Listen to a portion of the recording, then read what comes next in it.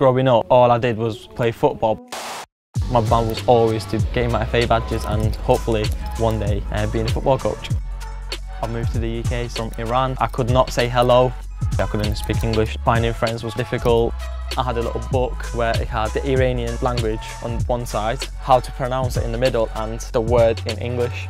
It took me about 2 years to learn it all and start speaking to my friends. In Iran, they showed a lot of games of Manchester United. I could never imagine myself coming here and I'm getting experience about coaching, doing my badges with Manchester United, which is really great.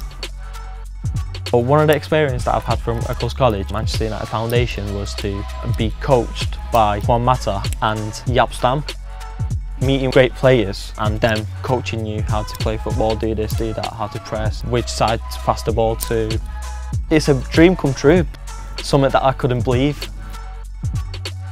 The coaches that I know, that I've been with for a couple of years, people who have helped me a lot, pushing me through tough times, knowing that I can do it, trusting in me, knowing that I have the confidence.